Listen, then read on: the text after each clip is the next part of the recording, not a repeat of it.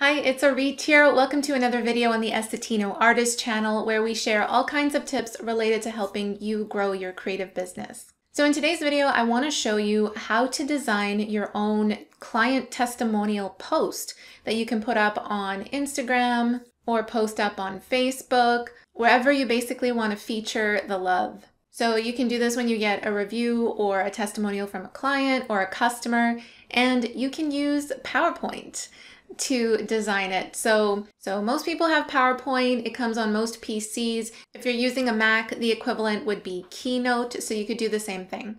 So let's get started. I have PowerPoint open here, and it goes straight to the presentation mode, but we want to change the dimensions of the canvas, especially if you're posting it on, let's say, Instagram. So I'm gonna go to the Design tab, and then we're gonna go to Slide Size, and then click on Custom Slide Size, and I'm gonna choose Custom right here.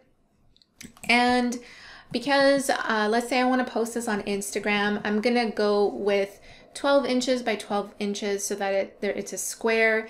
If you want to post this on Facebook, you could also post a square post on Facebook, or you could look up the dimensions in inches on Google for the type of post that you want to do, and then come in here, edit the width, the height, then click OK. And then just doesn't matter which one you click on there. It's going to make it into a square. So now what I typically do is I like to add a photo of the person who gave the testimonial or review, and then off to the side I put the text. So let's do something like that. We're going to go to Insert, then Pictures from this device. And just to protect the confidentiality of my client, I'm going to just go with, I have an Adobe stock image right here. Let's just pretend this lovely lady was my customer who left my testimonial. And then, so you can see here, it fit nicely in here. If your photo came in and it's like super small, then when you go to make it bigger, it might look quite pixelated. So you will need a high resolution version of this picture in order for it to look nice and crisp. If you don't have a nice photo that you could use, maybe you don't have a photo at all of your customer, then what you could do is just create a really nice background. Go to pixabay.com, and Pixabay is where you can find royalty-free images that you could download for completely free. So you can go over there and then type in cool backgrounds into the search engine and then find something really nice to come in here and import the image. So it depends what the dimensions of your image is here. Because mine is kind of like portrait like this, then what I could do is add a solid block over here so that I could put my text on it. If yours was a landscape photo, then you would create the solid block underneath. So we're going to go to Insert, Shapes, and then I'm going to create a rectangle right here. If you don't want the rectangle, you could also change the shape. You could go to Edit Shape and maybe do something like, let's say this, where it has a little bit of a slant, and you can see a little preview over here off to the side. So I like the slant, let's do that. And you're gonna change the color. So you're gonna click on Shape Fill, and then again, depending on the colors that you like to use, it could be white, it could be black. I'm gonna go with this yellow right here. It could, because the colors stand out nicely with the image itself. I don't know if you can see, but there is an outline on this shape, and I don't want the outline. So you can either change the color of the outline or just click on No Outline. And then we're gonna have to cut off her hand here a little bit. All right, so now we add our text. So let's go to Insert, and then click on Text Box, and then just click and drag to create a box here. And I like to choose Lato just because it's super clear to read, Lato Black. And it's like more blocky. And I'm gonna increase the size. You can either increase the size over here, or you can just select Let's see what this looks like. So this is my client testimonial. All right, probably has some more text on there. So Auret is great because X, Y, and Z. All right, so depending on the amount of text you have, you might want to make this bigger, smaller. You know, I like to make things nice and big so that they stand out. And you can see it's aligned a little weirdly here, so you can play with the alignment and also the size of the text box so that it fits nicely in there. I think maybe something like a left align, or a right align rather, would look good. Maybe not. Let's go back to the middle. Okay, so, and you can see here, it's going to get cut off, right? You can't really tell because you can't cut off this piece. Another way that you could preview it, a larger preview, would be to go to the slideshow icon on the bottom here.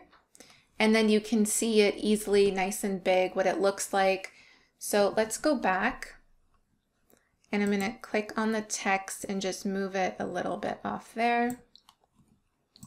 And maybe move this inward more. All right, and then what I'll do is I'll move this up, and then we want to put, because you're featuring the client or the customer, you want to put their name or their business below. So for that, I'm going to take another shape, and we're going to use, I'm going to do a black, all black. And again, you can come here to change the shape fill, but since they already have a preset of just all black, I like to click on that.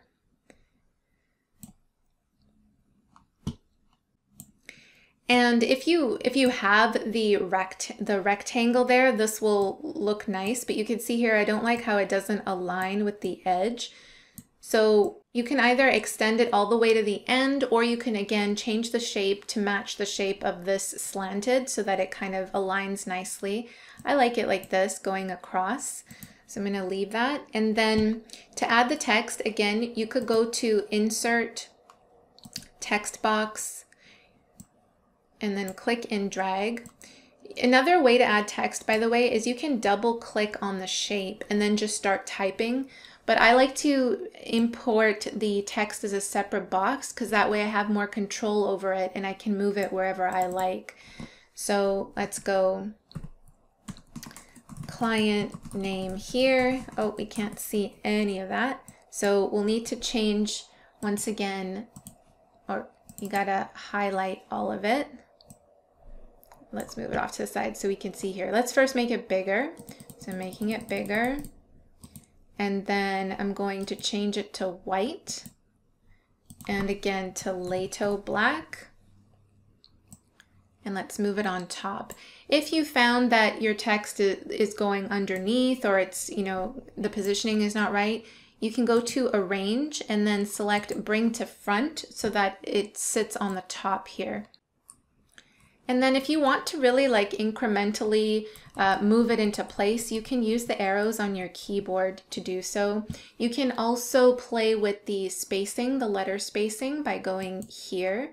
And you can play around with these right here, or just go super more detailed. You can just put in a number here and it will make it the exact letter spacing that you like.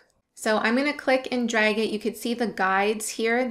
It kind of snaps into place. So I'm looking for the one where it's going to center align it.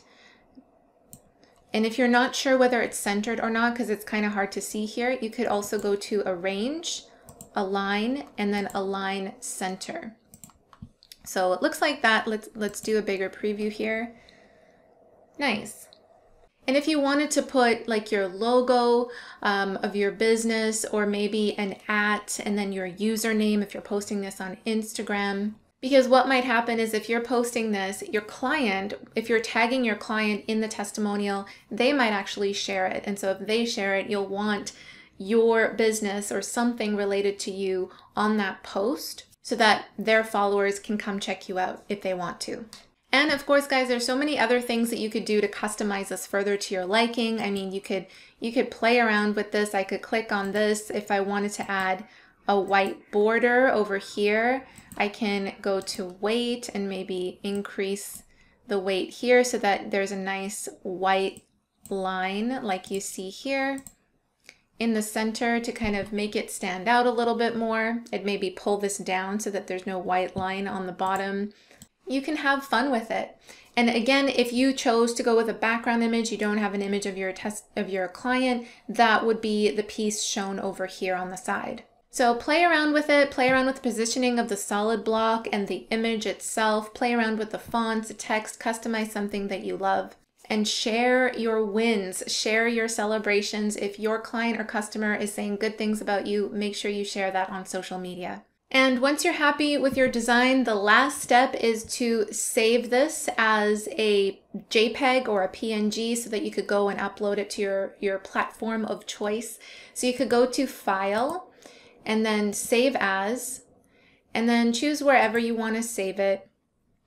You're going to name so I'm going to go Testimonial, Demo, and then change the Save As type to either JPEG or PNG. Either is fine. You could choose either, and then when you hit save, you'll have that graphic saved on your computer.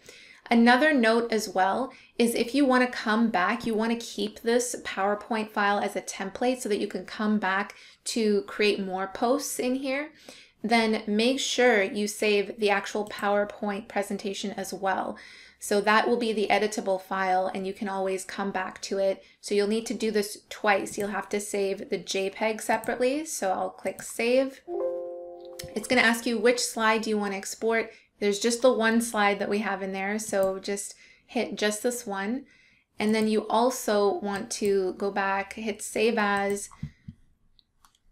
and then Testimonial Demo. But this time, it's not going to be a JPEG, it's going to be the PowerPoint presentation. Hit save, and then you'll have both files available on your desktop. And just to show you, I'm on my desktop here.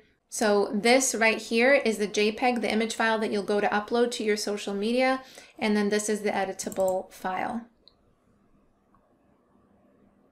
And that's what your post looks like. Looks great. And by the way, if you're trying this out on your own and it's just not working for you, you'd rather just have someone else design this for you, then I am happy to help. I've designed hundreds of social media graphics and PDF workbooks and all kinds of different content for my clients. Shoot me an email and I'd be happy to create some stunning graphics for you. All right, I hope this has been helpful for you. I have lots more PowerPoint design tutorials on the channel, so I'll leave a link to our playlist down below. And if you found this video helpful, please give it a thumbs up, leave me a comment, or subscribe to the channel for more good stuff coming your way. Thank you so much for watching, and I will see you in the next video. Bye.